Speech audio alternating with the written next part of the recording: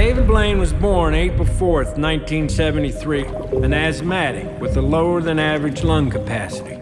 In spite of this, by the time he was a teenager, he had broken Harry Houdini's breath hold record of 3 minutes and 30 seconds.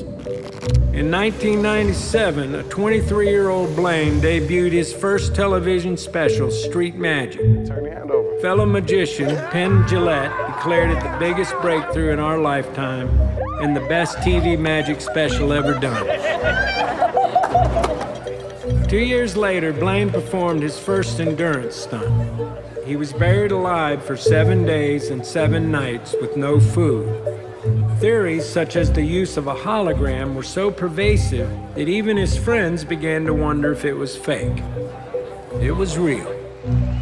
1 year later, Blaine was encased in a giant block of ice in the heart of Times Square for 3 days and 3 nights. After 63 hours, suffering severe pain and extreme hallucinations, he was removed from the ice and rushed to the hospital. It took him months to recover. A year and a half later, Blaine stood on a pillar 22 inches wide and 100 feet tall above Bryant Park. After 35 hours, severely dehydrated and sleep-deprived, he concluded the stunt by jumping down into a pile of cardboard boxes and suffered a concussion and a fractured rib. The following year, sealed in a plexiglass box suspended high in the air next to the Tower Bridge in London, Blaine fasted on nothing but water for 44 days. When it was over, Blaine's doctor, convinced that he had somehow cheated, administered an IV drip full of nutrients. His phosphate levels spiked and he nearly died. A short while later, he co-authored an academic paper about his feat with that very same doctor. Following this experience, Blaine wanted to go one step further. After a vigorous year of training, he spent 7 consecutive days in a water-filled sphere in New York City, the longest submersion underwater ever recorded. On the second day, suffering from mild organ failure, Blaine rejected multiple attempts by his medical team to end the stunt. On the last day, while handcuffed, Blaine attempted a world record breath hold. 7 minutes in, he began blacking out, and divers jumped in to save his life. All right.